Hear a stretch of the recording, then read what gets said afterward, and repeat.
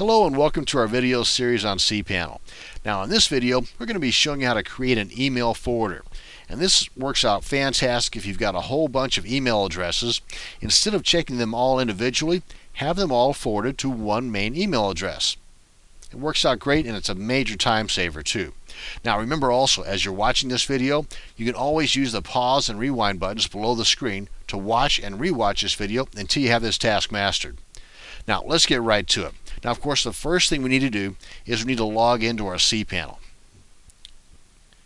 Now that we're here, we want to go on down to that mail link right there in the top left corner. There we go. Go ahead and click on that. That's going to bring up a list of different functions we can deal with our mail. So we want to go down and find the one that says forwarders and click on that.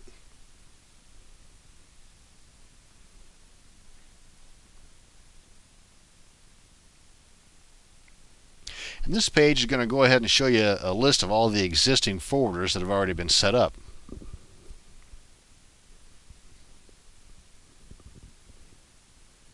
So let's go ahead and click on the Add Forwarder link down here at the bottom of the page.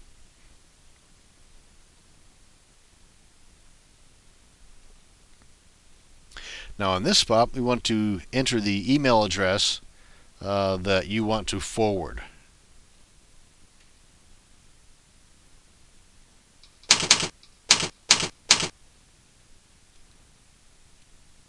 Of course, it's the other half of your email address, the domain name.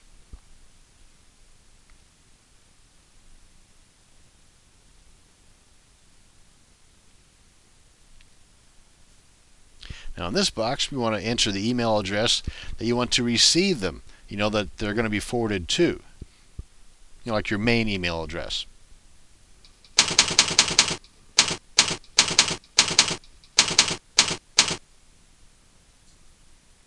And then after we're happy with our entries there, we just click on the Add Forwarder button.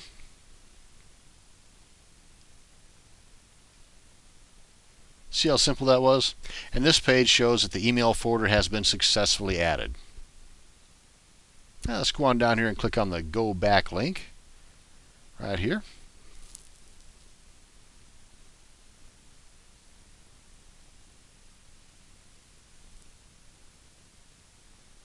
And this screen again shows you a list of all the existing forwarders, and of course if you don't want one anymore, just click on the delete button. Now this is bringing us to the end of this video on how to create our email forwarder. We hope you found this video informative and that you'll be a little more confident the next time you open your cPanel control panel. Thanks again for watching this video. And for a wide variety of these training videos and for a constantly growing selection, be sure to check out our sponsors, and have a great day.